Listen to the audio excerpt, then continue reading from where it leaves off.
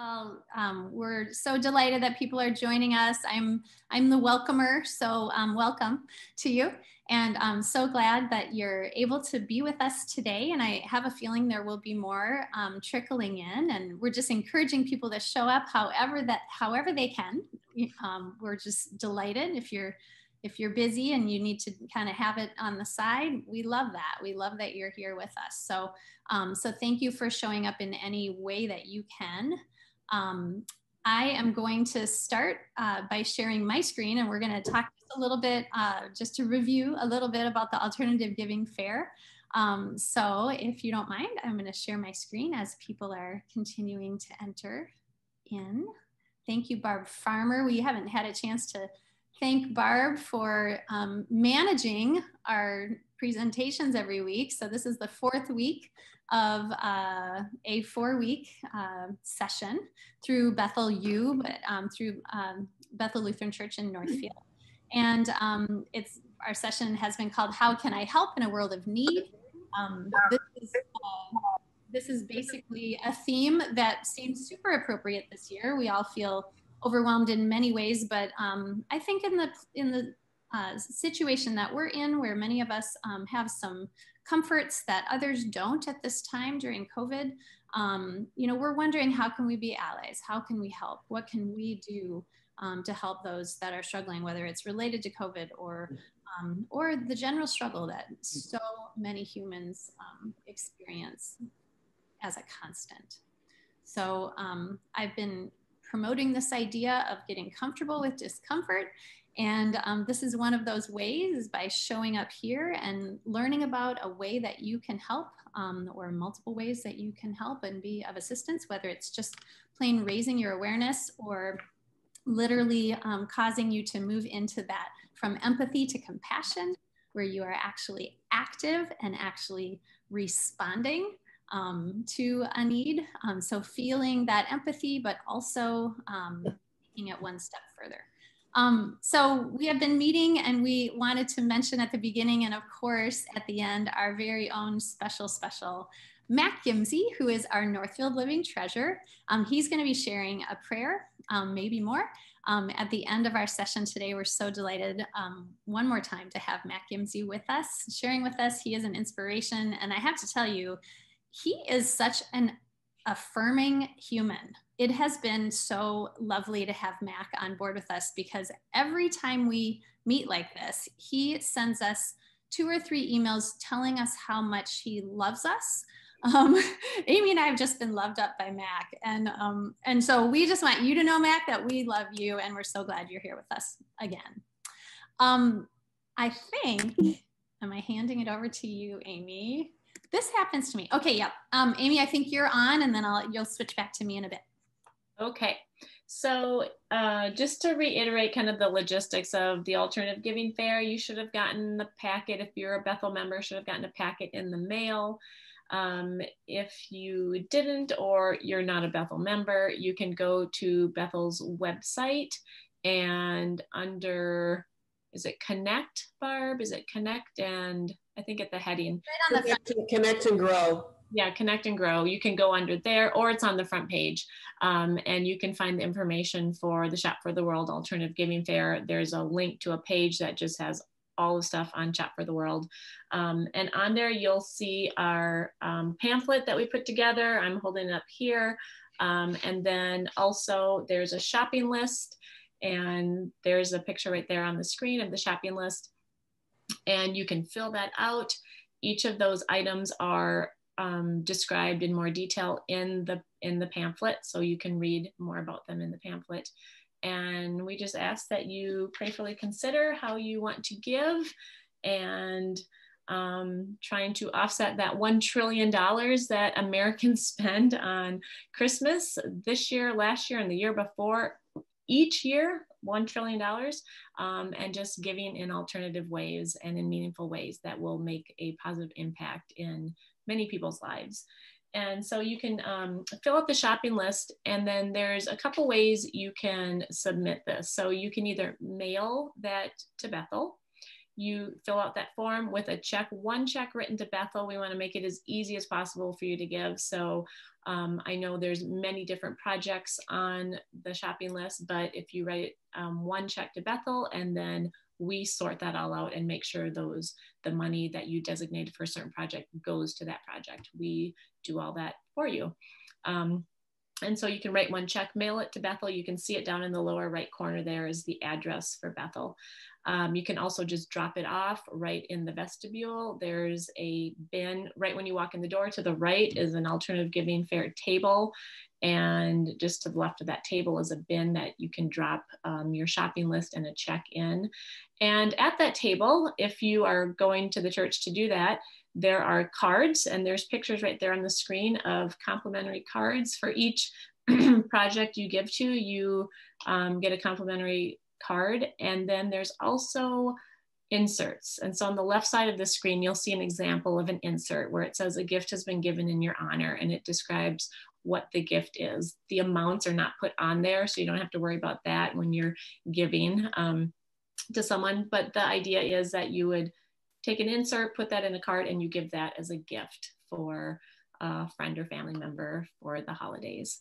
And all the inserts are there in the church. If you don't want to leave your home or you can't get to church, or you're further away, you can email me, and down on the lower right corner, you can see my email address, and I can send you a PDF of an insert.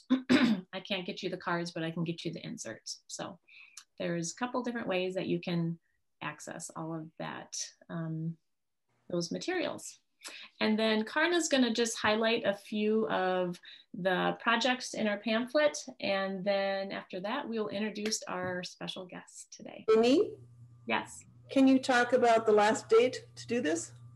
Oh, yes. So we have on the pamphlet, it says today is our last date, but you can send in your shopping list and your forms all the way up to Christmas. So we will not turn that away. There's no deadline on that, but at least up through Christmas, and then we have to get it all sorted and sent off to the organization. So thank you for that, Barb. Okay, Amy, thank you so much for sharing that information. Can everybody hear me okay? Yes. Yep. Okay, I'm asking because I'm getting a little message saying your internet connection is unstable. So I might be asking that again to make sure. So I wanted to just share with you a little bit about a few of the projects that are in our booklet. Just briefly, we haven't highlighted all of them, and we're just going to highlight a few more. We've been highlighting a few every week. The Memory Project is a unique one that has just that we just started with this year. And as many of you know, I'm a visual art teacher at the high school here in Northfield. And this is one of my students. 2 years ago, we participated in this wonderful project from Iowa. Actually, this project is based in Iowa. I can't remember what city, but it's a really incredible project that's basically bringing joy to a whole lot of people, and mainly young people. We are actually participating in this, my high school students, as well this year. And we are painting portraits of kids who live in Afghanistan. They're all located at Malala sponsored schools. And so they send their portraits to us, this organization in Iowa. We paint them and send them back as a gift to the child, as a way of marking this moment in time for them. And so these are some examples from some kids that we painted from Pakistan. And we literally are starting this project like right now. So you can donate to support the sending of these portraits, not just our specific portraits, but in general, this organization who's bringing joy to the world. This is literally the information that we have in the booklet. If you happen to see that and weren't really sure what that was, what that was all about. I'm actually starting my demo portrait today to show kids how to begin painting and mixing, skin tones. And it's a really great opportunity for my own high school students who are remote to be learning about portrait painting and how to work with color. So it's been really fun and kind of close to my heart being an art teacher. Wanted to, of course, again, mention, as you see on the right here, our support of Scott and Elga Bratton's school. This year we've added this school, which is in Honduras. It's called Blessing to the Nations. I've mentioned it once for, but they are looking for donations for classroom morning snacks for $2.50 a day. They're also looking for larger donations for projects that relate to the school building, like window repair, roof repair, batteries for solar panels, etc. So we know Jean and Darlene have been here every single week with us, and we're so grateful. And thank you, those of you who are interested in hoping to support their son's school in Honduras. We have some other projects like this one for future nurses for Vietnam. This $33 payment would take care of take care of textbooks for 5 rural nursing students in Vietnam. We are also supporting and encouraging people to support a mobile pharmacy in Haiti. As you can see here, it says there are only 6 healthcare professionals for every 10,000 people in Haiti. So 40% of Haiti's population has no access to healthcare. So this mobile pharmacy is really making a difference in getting around to villages.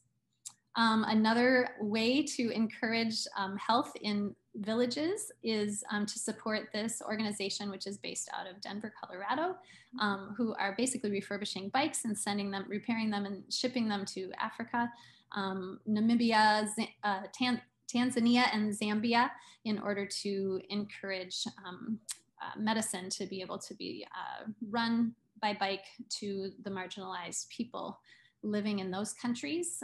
There's also some great educational things happening that we've talked a lot about. LPGM is an organization that we tend to support quite a bit through our alternative giving fair due to our close connections with them when it comes to education, but we also are supporting this awesome donkey mobile library in Ethiopia. We love all these ways that people are transporting things that are important for learning, for medicine, and that's another transportation related project that we're supporting. There's a couple other projects besides Charity Water, which we're really excited to talk with you about today. These 2 are related to the environment. One that is located in the Democratic Republic of Congo that's basically encouraging the planting of trees to help a family overcome poverty, help them create an income source. And then this managing fires and protecting wildlife in Australia. As you know, fires have been a problem there in recent history, and you can pay $83 to support conservation and fire management practices there. So those are some more projects that we've included in our booklet. We of course have about 27 projects, so I've just shared a few, encouraging you to give, and so excited that you're here with us today. All right. Well, I would like to introduce our guest today. We have Paige Nagel coming all the way from New York City. She is with the international organization Charity Water. She's the Key Relationships Officer at Charity Water and has been for the past 2 years. She is a Midwesterner from Iowa, and studied nonprofit management at University of Northern Iowa, received her master's degree at St. Ambrose University, also in Iowa. And she's been spreading her Midwest nice all over New York for the last couple of years.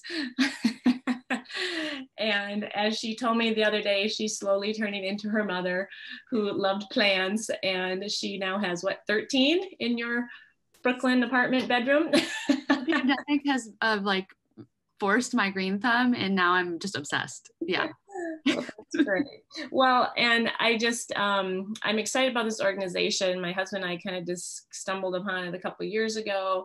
We've supported it, and Paige has even made a house call to our home after we donated to Charity Water, and she came and had lunch with us in our home and told us more about it. And so it's a great organization, and she is here to tell us how they are bringing clean water to the world, and one well at a time. Mm-hmm. So take it away, Paige. Thank you. Yeah, thank you. Let me get my presentation going. And okay, can everybody see? Not yet. Not yet. Okay, maybe it's just going to take a minute.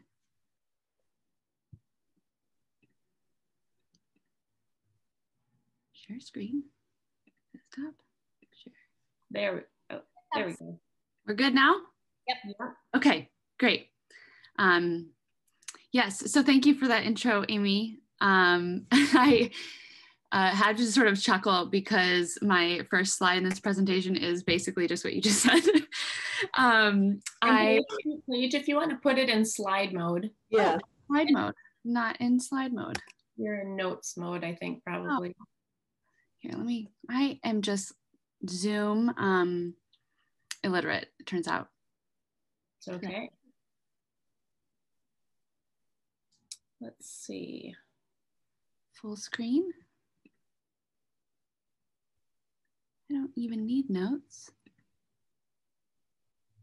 But how do I make it bigger? Let's see, we had it earlier. We did, and I did the exact same thing. Can I just make it bigger? I wonder if it's the one right next to the X page. This? Yeah, that one. Try that one. Aha! There we go. Now can you see the full screen? Yep. Okay, great. So yes, I am from Iowa, and it's so funny that you said Midwest nice, because I was like, how am I going to relate? On my bio at Charity Water, one of the first things I put in was Iowa nice. Like I moved to New York for this job with Charity Water, and it's so funny that they sort of write up a bio about you, and in mine, the last line is, her favorite thing about being new to New York is her confusing New Yorkers with her Iowa nice. It's like, who would this resonate with better than a bunch of Minnesota nice folks? So yes, I've been with Charity Water for 2 years. And I think this really actually plays into how I got into the nonprofit sector, because there's, a sense of community in small towns. And I think I saw taking care of your neighbors as behavior that was modeled in the church I grew up in my parents, in my grandparents. And that's really sort of what led me into the nonprofit sector, without even realizing it at the time. But as a young kid, just being involved in volunteering, and then realizing in college that, I could do this for a living, was really sort of a neat transformation. But how I got to Charity Water, or what attracted me to Charity Water, was really images like this and statistics like this. 785 million people living in the world without access to clean water, and just being pretty blown away by that number, and not really even being able to fathom what that looks like. Just to give you a sense, though, it's about 1 in every 10 people, and it's about twice the population of the US. So a really, really huge number of people that don't have basic access to something that, I definitely take for granted, and it's a part of my day every day. And still, I live in a small New York apartment with 2 sinks and 2 toilets and 2 showers. And I can access that water within seconds. So it's something that when I learned about the issue, it really just sort of consumed me, and I just had to be a part of it. And found Charity Water while researching just like best practices in the nonprofit sector, and immediately became a supporter. And this was before I ever even moved. I was just like hooked on this mission, and then an opportunity arose to apply for a job, and I applied on a whim, thinking they're not going to hire someone from small town Iowa, and here we are. So just like a really sort of beautiful story, and like the steps along the way to being a part of this really, really incredible mission. So our mission is to bring clean and safe drinking water to every person on the planet. Charity Water started in 2006 by Scott Harrison. Some of you have the book, possibly, Thirst. So if you're reading that, you're hearing all about his story. But Scott was actually a nightclub promoter. So lots of drinking, lots of partying, lots of risky behavior, and got to a point in his life where he just had to, turn it around, like a 180, just really wanted to change his life. So he ended up on a hospital ship off the coast of Liberia, and saw firsthand what a difference clean water made. So this hospital ship was seeing, hundreds of thousands of people a year, And half of those people were coming to the ship with diseases that were preventable if only they had clean water to drink. So he came back to the US and just said, like, I have to do something about this issue that is so huge. At the time, it was about 1 billion people without access.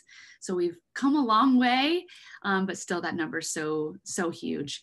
But when he came back, he wanted to start this organization, but he also wanted to really reinvent charity. And he himself was skeptical of the nonprofit sector and felt that from his circle of friends and from the community he was in. So he wanted to set out to do some things differently when he started the Charity Water. So the three biggest things were a 100% model, proving projects, and working with local partners. So I'll dive into each of those a little bit, but Charity Water has a 100% model. Essentially what that means is we have 2 bank accounts. We have a bank account that is all of our operations costs and a bank account that is all of our programming, all of the water projects we fund. And we have a group of private supporters, private donors, about 130 now. We're at individuals, families, and corporations that fund all of our overhead, so that when anybody drops a donation on our website or becomes a monthly donor or supports our work in any way, 100% of that goes to the actual projects they want to support.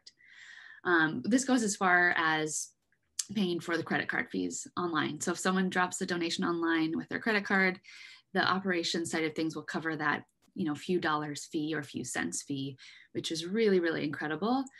Not an easy thing to do by any means. It's really, really tough, but I think it helped that we started out like that. Like he was just determined to make that work.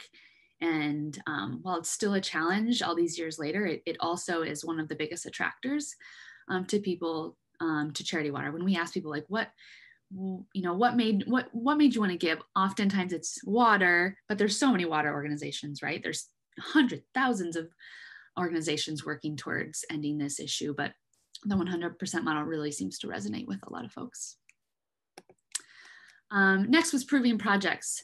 So we use photos, GPS coordinates, and we map all of our completed projects on our website so that folks can actually see where their funds went.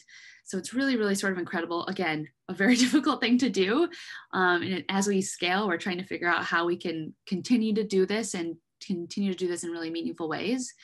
But I get to share these images of these communities when that project is done. And that is just the most incredible thing, to be able to see the actual people that you helped with your hard-earned money, which is really, really a special thing about Charity Water.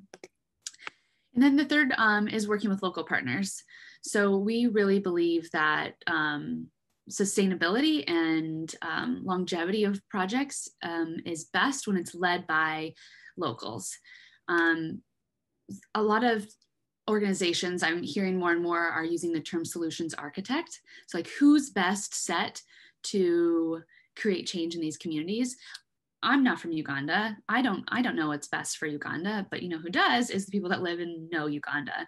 So we are really, really proud of all of the local partners that we work with and the incredible work that they do. They are so smart and so incredible and know these communities better than we could ever know them. Even if we moved our team there, we would never fully understand the culture and the context and what people really need. And also it's a huge economic boost for these communities too. These are paid roles, paid jobs. And that's, that has long-term effects as well. And ownership too. I think it's really important for communities to see that it's their fellow citizens that are bringing these solutions to them. So they get to be celebrated as the heroes of this work. So what does that mean for us to date? Really, really exciting numbers. We've funded over 59,000 water projects, individual water points, over 11.6 million people served in our 14-year history. And we've also started implementing sensors a few years ago. We had an initial grant with Google that funded this new development. And those actually track water flow of wells. These are specifically on wells and tap stands. And they not only track that a water project is working, which is maybe the most important thing, but also how much it's being pumped or how much it's putting out. So it gives us really, really incredible data to determine if a project is maybe on the fritz. We know most of the places that we work are very rural. So if we can watch the chart of the flow of water coming in through this sensor and then notice, okay, we're flatlining, something's obviously wrong with that well, we need to get it repaired. So of course, in the grand scheme of things, 7,000 of 59,000 have sensors. Not where we want to be. In an ideal state, everything we did would have a sensor, but it's such new technology that we're still piloting and making sure it's the best technology possible so that we can expand on that. But really, really exciting if you're into technology at all and in the rural space to have this piece of technology work is really kind of miraculous. So we're stoked about that. And what that means. So all of those projects for us means that there is less time spent collecting water, right? It's healthier families first and foremost, but what does that mean when you're not spending 4 hours collecting water? That's gonna make your family sick. Children are going to school, families, parents, mothers and fathers are getting jobs. There's an economic boost to the community as a whole.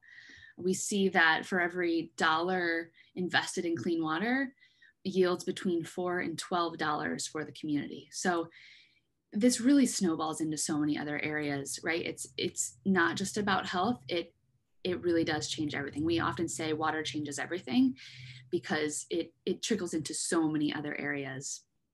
I also want to note, some of you may know this, but water is actually very much a women and girls issue because it's typically the women and the young girls who are tasked with collecting water every day.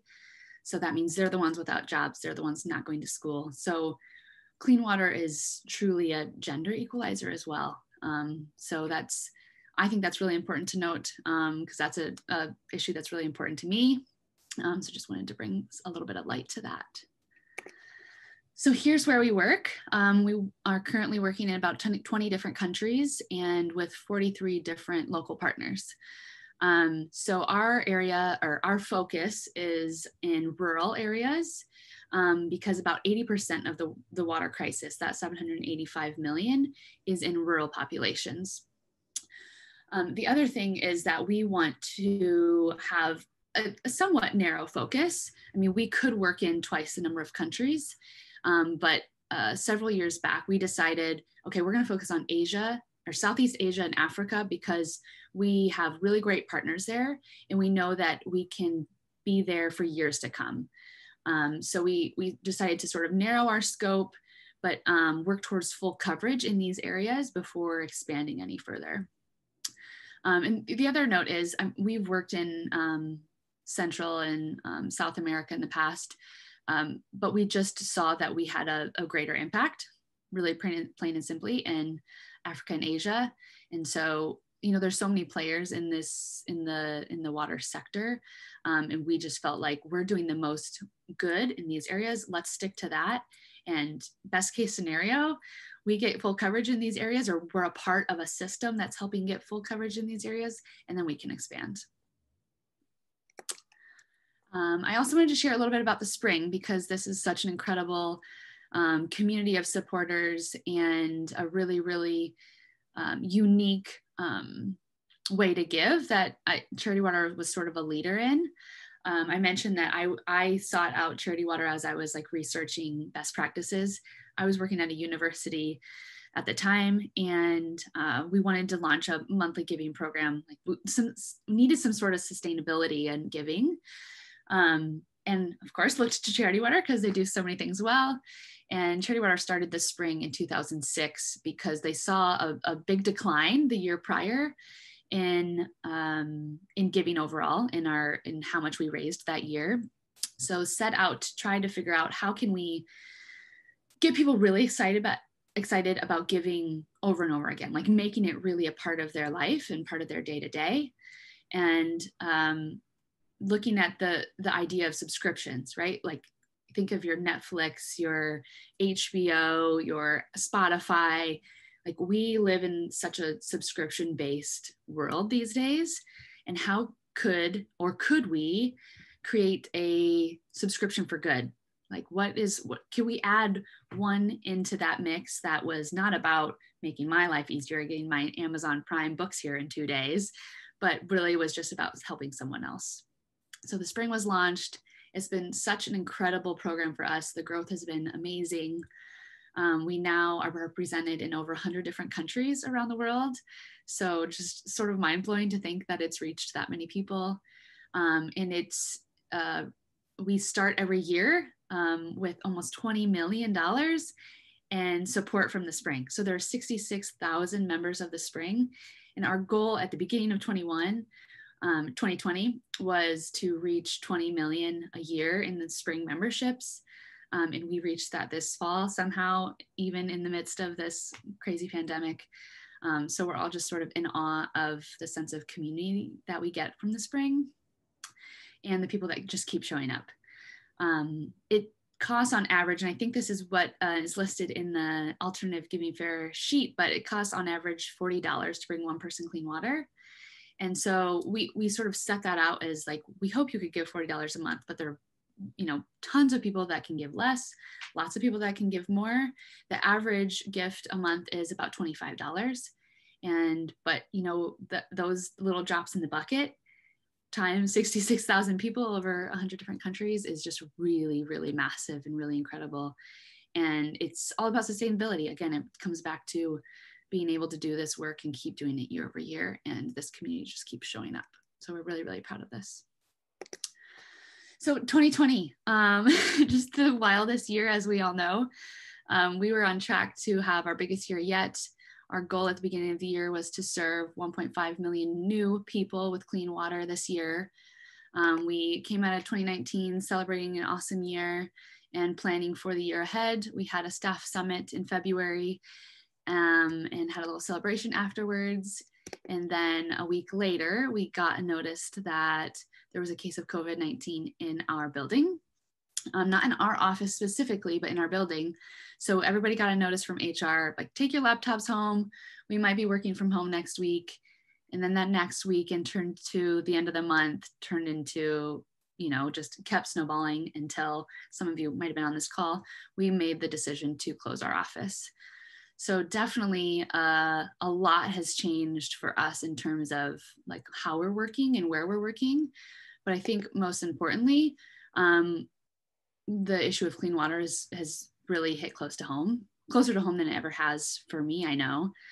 Here in the States, we talk about prevention and that first line of defense being masks and hand washing. But really in the places we work, it's not flattening the curve as much as you have to keep that curve flat from the beginning.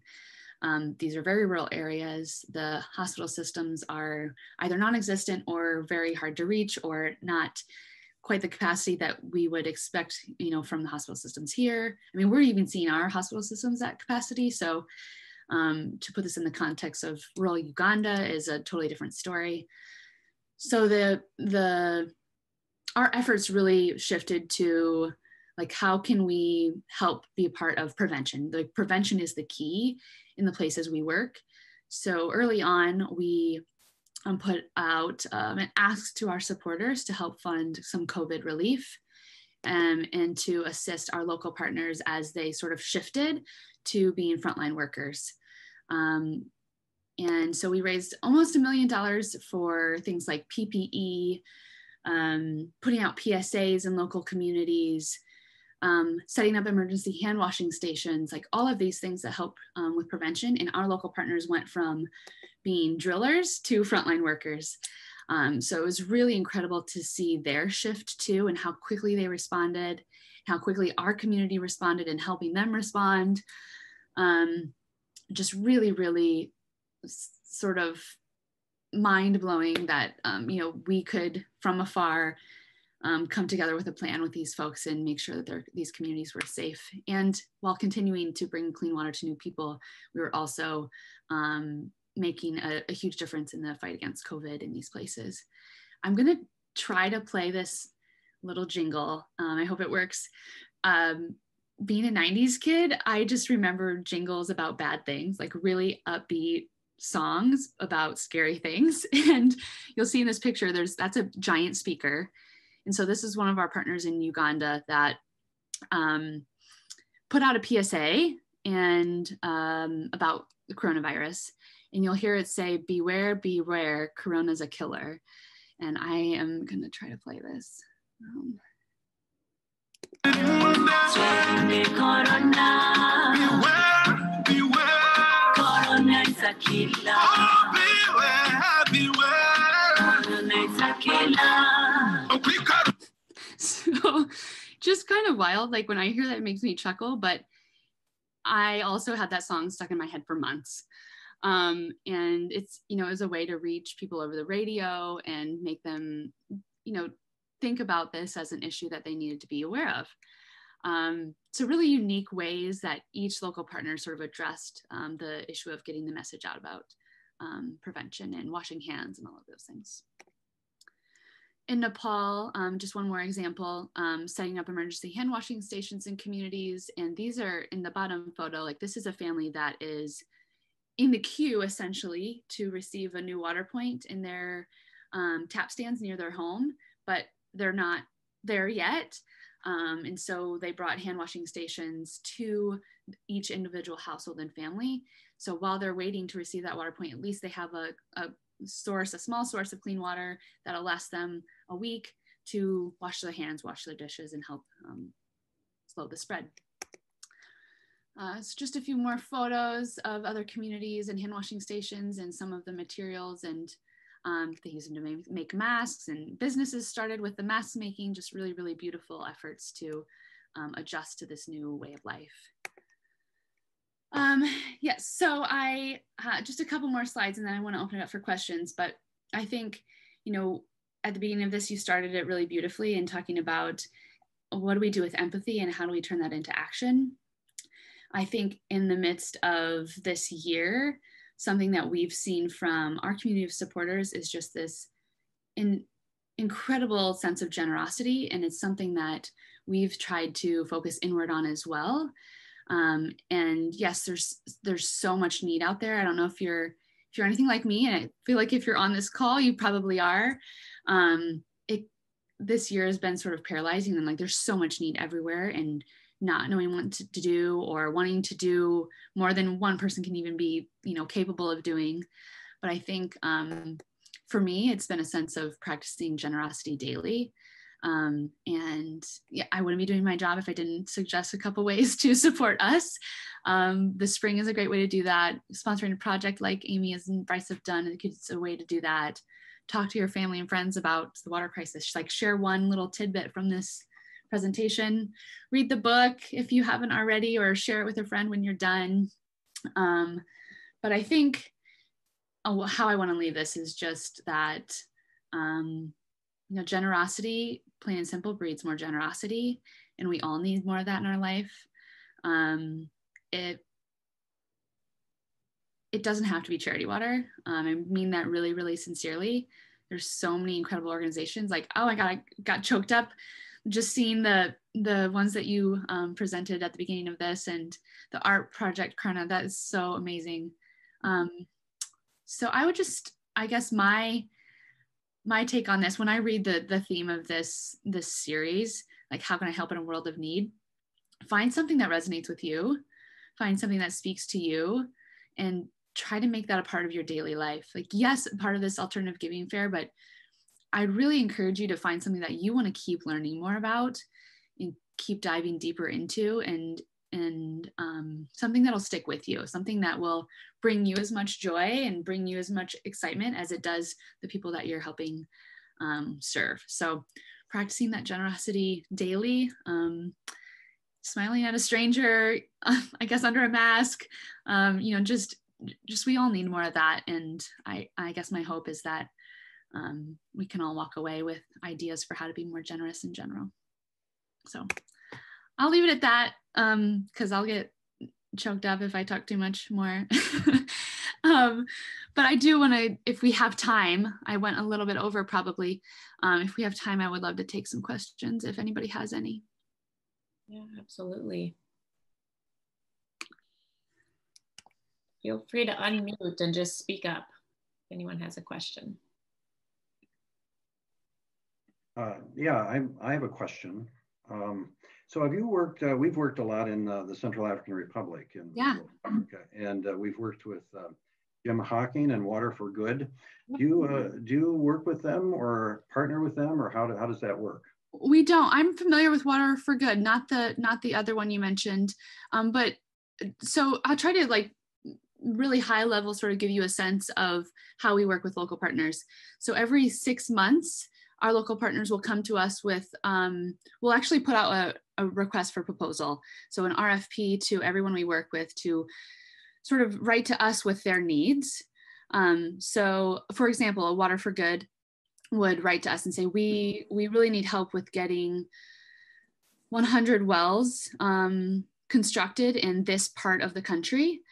And then we set out the next 6 months and fundraise for those projects. So we do that all across our portfolio. So we're actually working on those RFPs with our local partners right now.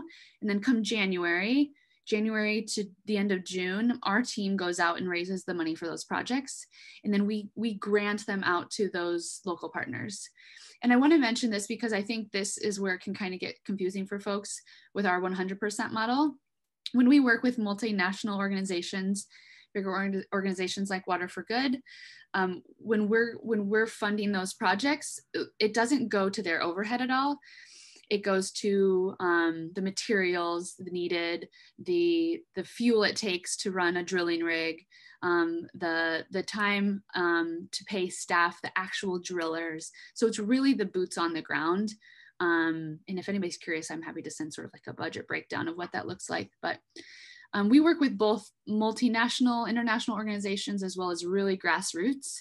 It's sort of all over the spectrum when it comes to our local partners. Just the little I know, it's just an incredible network of organizations and people who do this work all over the world. It's pretty amazing, and we've done a number of wells, or supported, financed a few wells and spring boxes and various ways of producing clean water in the Central African Republic. And the little I know just amazes me at the work you do. Your presentation was delightful and thank you. Great. So thank you for that. I tried to squeeze a lot into a very little amount of time. I could talk about this for days. So I hope it wasn't too much, but got enough. During COVID, were you able to do any of this well work? Yeah. So we're really, really lucky that the majority of the places we work, our partners were deemed essential workers. So they got to continue work at a slower pace, definitely, because the teams were reduced. Like a drilling team, which is maybe 10 people normally in certain places, was down to 6, let's say. And supply chains, for an example, there were periods of time where you couldn't cross borders, so that slowed things up. But generally speaking, we were still able to work. There's a couple places where we are not rural, and that's in India in particular. We work in Calcutta, and everything was totally shut down until really like September. So that's one of the places where we were halted. Our hands were tied. We couldn't do anything. But the great majority of places we were able to still progress. Thank you. Yeah, great question. Any other questions for Paige? Yeah, it's Bryce. I have a question for you, Paige. I'm just curious about, I know that part of your sponsorships come from corporations. And so I'm just curious, like how that statistically how that works. And I know this year has been, I got a little mailing I read, and I know this year has been a different year for corporations, of course, too. So I'm just wondering about, obviously this is all geared toward individuals, but like what role do corporations play and how does that relationship work? Yeah, So we actually have, I'm on the key relationships team. I work with like individuals and families supporting our work. We have another small team that works with the corporate side of things. And I would say that by far and away, that's where we took the biggest hit this year. Like that's been our biggest struggle, is like what's going to get cut in a business if your own budget is down. It's the philanthropic support of your company. So we saw a really big dip there. But they've adjusted really well too, and found ways to sort of rally around things like the spring. Like okay, maybe our company can't sponsor a well this year, but could we see if everybody wants to pitch in $10 as a spring member? And so they've done some really kind of fun things with bigger corporations that can't give, but maybe have a big network and can at least spread awareness and spread the word about the issue. But yeah, it's been a tough year for for-profit company giving, for sure. So with your network, do you take in any government money, USAID or anything like that for we don't. A lot of the organizations we work with do, but we don't fundraise from any government grants or anything like that. Yeah. The teams that do the actual labor, are they local people from that area, or are they outsiders coming in to do the work? Yeah, truly local. So all of the pictures that I showed, a lot of those were staff members of our local partners. And we really, really try as best as possible, at least on like what we're funding people that are of the community of Uganda, of Ethiopia, of the Central African Republic, and they're the ones doing the work. A lot of times we'll have like a field officer. So one of our local partners, World Vision, is huge, right? World Vision does tons of work, and they work in all over the world. They might have a field officer in Uganda that is a part of sort of the organization or logistics of things, but it's what we're funding is really the actual the boots on the ground, the people that are doing the drilling and the digging and the working with the community.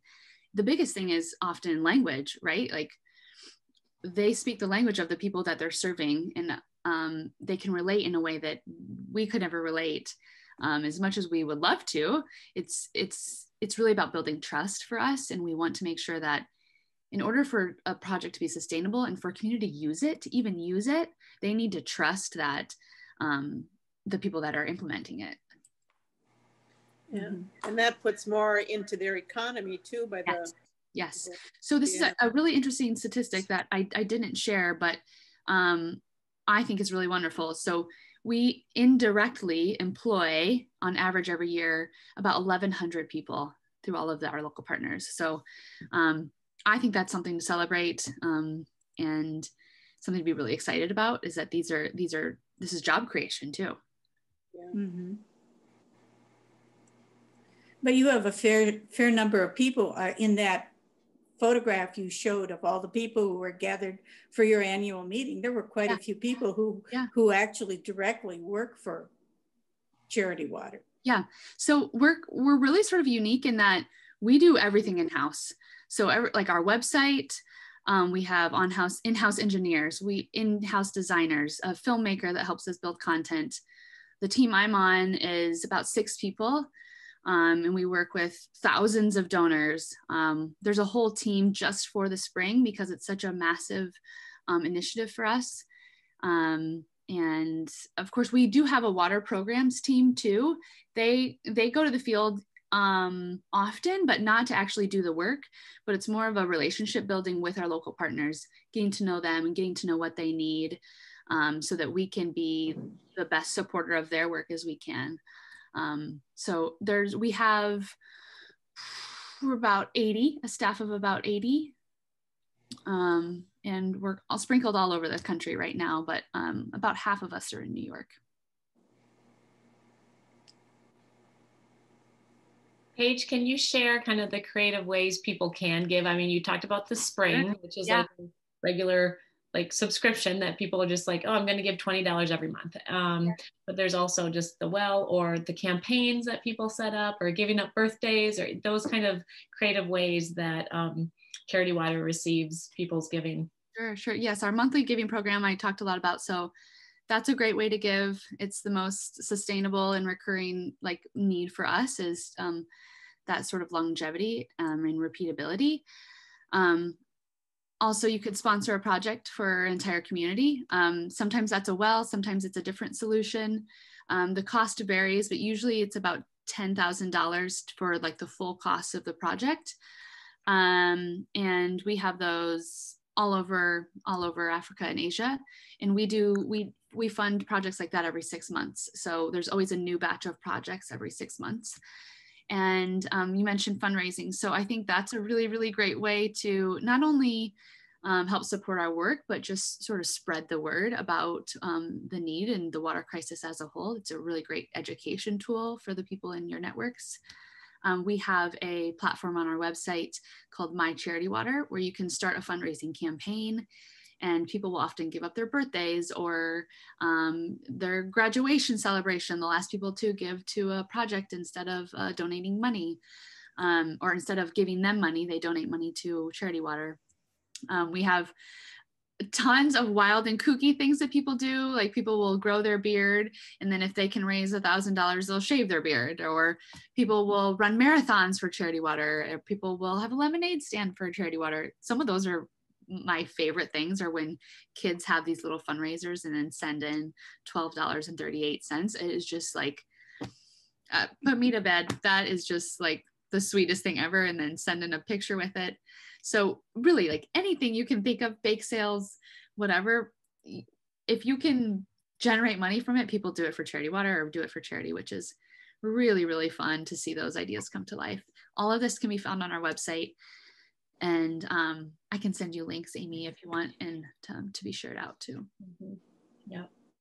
We also put a link on our page, on the Bethel page, and also on the Facebook page, the link to Scott's video that just kind of tells the story of, you know, his background and how he started Charity Water, and just, it's very inspiring. And I think that's what hooked me right away when I saw that. And it's inspiring, it's emotional, and it's just a really beautiful story though. And of course, that's kind of told in more detail with the book, which I still have copies of. They are complimentary. Paige sent me a box of books, and so we have some more if you would like a copy.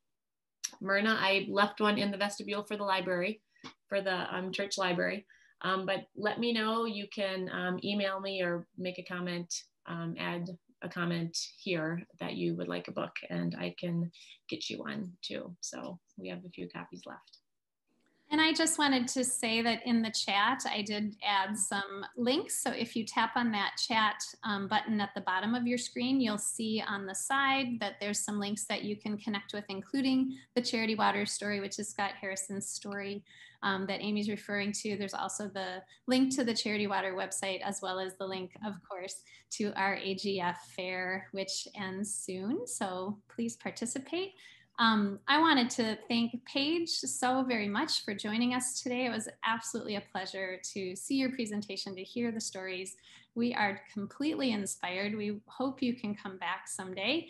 And I also want to say that just personally, I'm looking forward to joining the spring. My daughter Tatum literally announced to me last night, "Mom, I joined the spring."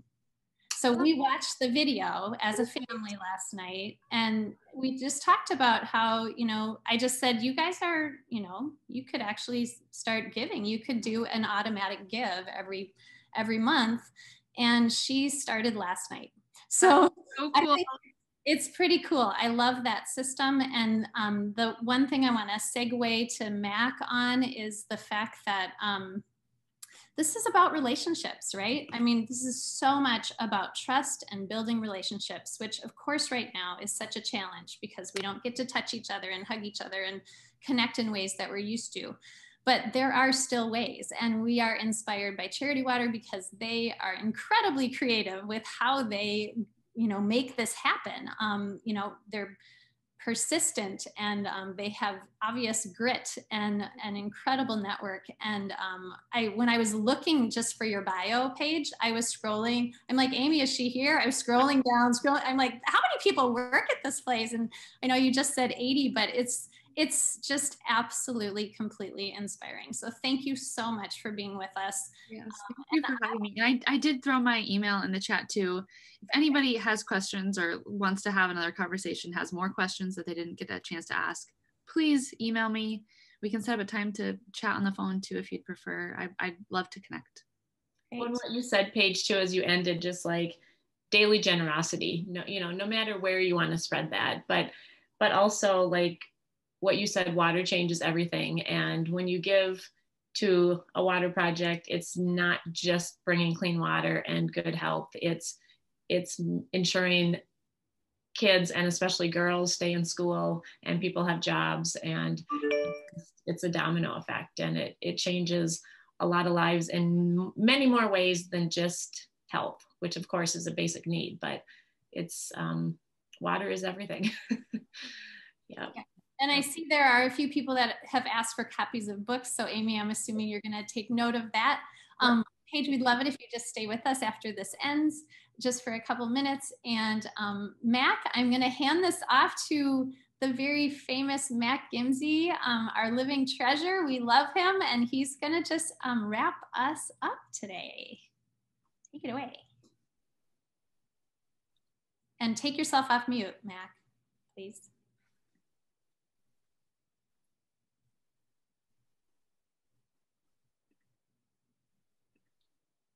Hi, am I on? Oh, You're good. On. Thank you. Well, it's really hard to follow any of these acts, Bethel U, that Karna and Amy have put together. But I do want to tell you that when you live in a community of saints, we all support each other. And I'm just really pleased to have associations with all of you. And on the screen, I see saints. And Martin Luther, of course, made it possible for us to be a community of saints. We don't have to be dead for 100 years to be canonized. And I'm really grateful for that we all are here with a mission. And this mission has just been magnificently presented. Paige, thank you so much for what you've done to help us realize what you are about. It's astounding. And it pleases me to know that people can have an idea of how to help others. And as they gather together, this becomes a worldwide mission. And in the midst of the COVID crisis, we are giving birth to a whole new generation of heroes and saints who have come to the aid of people who were destitute and are really making an effort to bring it under control. And so I'm grateful for everything all around. I really didn't want to say all this, but I have to, and I'm so glad you let me speak. And I only have one prayer that I would like to make, and it is on the basis of bearing the burdens of peace, and a piece of sculpture that I made at the request of the college to give to two Nobel Peace Prize laureates, David Trimble and John Hume of Northern Ireland, who made Ireland safe for children. And I was asked to do this while living in the heart of Jerusalem with St. Olaf students just off David Street. And we had just been to Bethlehem and spent Christmas Eve up the block at Christmas Lutheran Church. And so I was inspired, but also trembling because I had no idea what direction to go. So I decided to make a Holy Family in bronze. And here you see the mother holding her very pregnant stomach, because that has to be part of the process. And the child is born, and the father holds the child up to the world. And I've got this idea when my wife Jackie was pregnant, and saying, I want this bowling ball out of me. and it happened. And on the very top, there is a child, an infant child, who is the product of this magnificent union. Each of those people were invited to St. Olaf, and they have a copy of this personally. And I have no idea what this means to somebody when they have it, so that they can actually touch the surfaces of it. but that's the idea. I want people to touch this and get the sense of what it means to be a holy family, because we all are holy. So the prayer is called Bearing the Burdens of Peace. If peace is a form of ultimate human understanding, before I pass into the heart of God's surrounding, I want to plunge my head into the seas of language and drink from every tongue only the words of kindness. Then, with the taste of love in my mouth, I want to whisper silence on wars of shouting at children of abuse, on races from hatred, between embittered genders, within unrighteous religions, and by angered nations.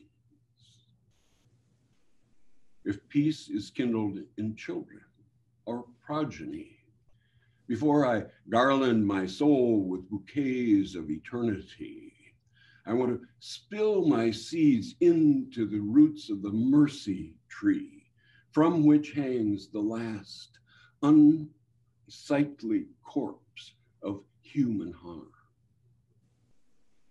And for the yet unborn, I want to feel their blood flowing through my flanks that will soak tomorrow in the deep red ages past of all our origins, which makes us one human flesh.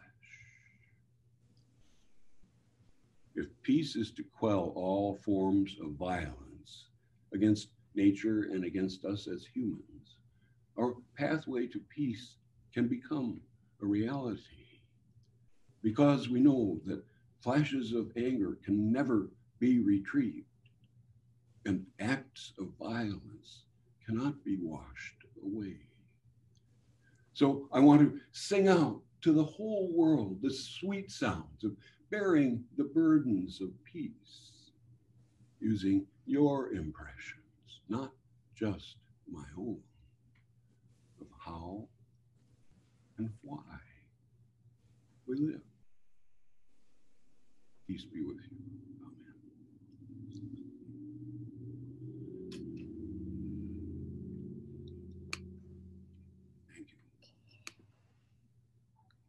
Amen.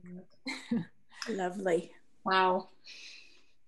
Well, I was going to do a big thank you, but I can hardly speak right now. So thank you so much, Mac, for being with us. And you inspire us too so very much. And we appreciate how you bring art and life to the world, and how you present it. It's beautiful. So I thank you all so very much for joining us. You are free to leave. Thank you so much again for being with us, especially those of you who have stuck with us all 4 weeks. This has been quite an experiment and super inspiring for Amy and I. It just grows our desire to continue to spread the word and encourage people to think about how they're giving in unique ways that might be able to contribute and in real ways to people's lives for many years to come. So we'll continue to do this work in creative ways, and we hope that you will, as Paige said, get involved where your heart feels moved. And thanks again for joining us. Well, thank you for presenting. Yep, thank you. Thank Clark, you, Judy, thank you, Paige. Your message. Your books will be available tomorrow in the vestibule. I left you a message in the chat, so your name will be on it. So in the box under the table. So thank you so much. Thank you, Paige, for being here and spreading the word of Charity Water. My pleasure. And the word of generosity.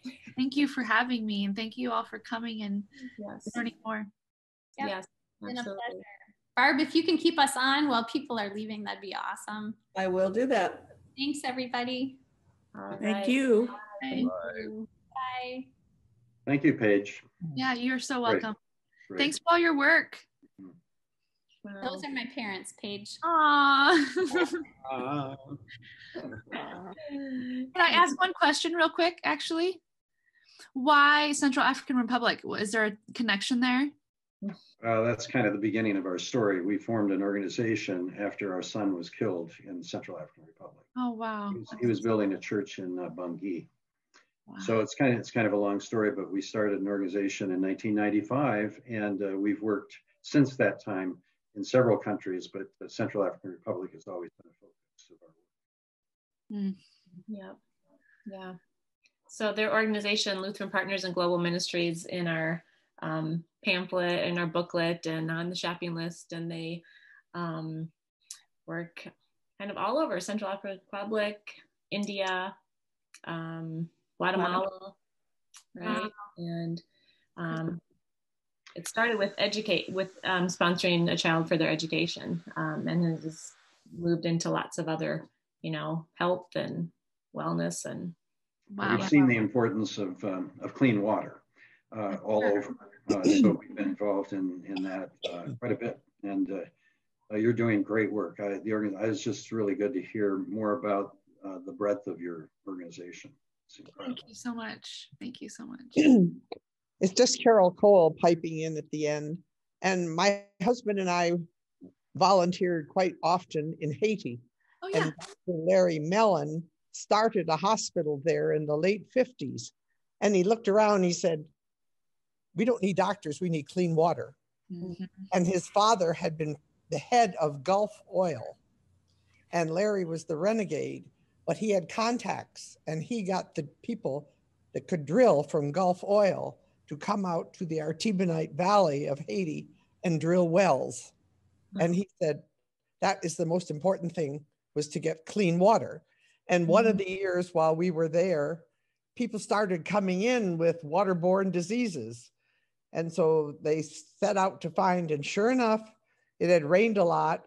And people thought, why go to the well? We'll just get this water from the stream running down. And they found out, why not?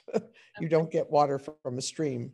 Yeah. You go to the well. I think that actually brings up a really good point. And I don't think I touched on this, but with all of the work we do, there's also always an educational component to it. So that some education around sanitation, hygiene, best practices, behavior change, because people are so used to, well, if the well's here, but a little bit closer is this stream, why would I go to the well? Why don't I just go to the stream? So there is a lot of necessary work that's not just about the actual construction, but everything else that incorporates using that well, and why that is so important over maybe something your family has done for hundreds of years. You've gone to the river, that story really resonates. Thank you. That reminds me of when we were in Africa after my brother died. We visited the church that had been finished by another architect, and I'll never forget when we went, mom and dad, to to where they were doing the community growing. Where manioc is the staple food for many populations, and it's if it's not cooked a certain way, it can kill you. It's poisonous, and they're so used to eating manioc, but it doesn't have any nutritional value. And so there were people, kind of coming in to help teach agriculture. And I remember so vividly, they were talking about how those who were growing, the natives who were growing this, would sell it in the markets, but then go back to eating their manioc. They wouldn't necessarily eat it themselves, because those habits and those cultural traditions are so strong. Sure. That's some of the biggest barriers, I think, is helping people learn, how to break through those cultural norms. And people can be overweight and be malnourished. Mm-hmm. Right. Well, that happens in this country too. People eat potato chips. Yes. Oh, true. I do love potato chips. But manioc is a big staple in Haiti also. Yeah. Manioc, you could hear them screaming it on the streets. They were selling it. Mm-hmm. Mm-hmm. Uh-huh. Well, this has been great. Thank you again, Paige, and Mac. Thank you so much. Thank you so much. That was beautiful. And oh, that sculpture is just, I think that's my favorite one. That's my favorite sculpture.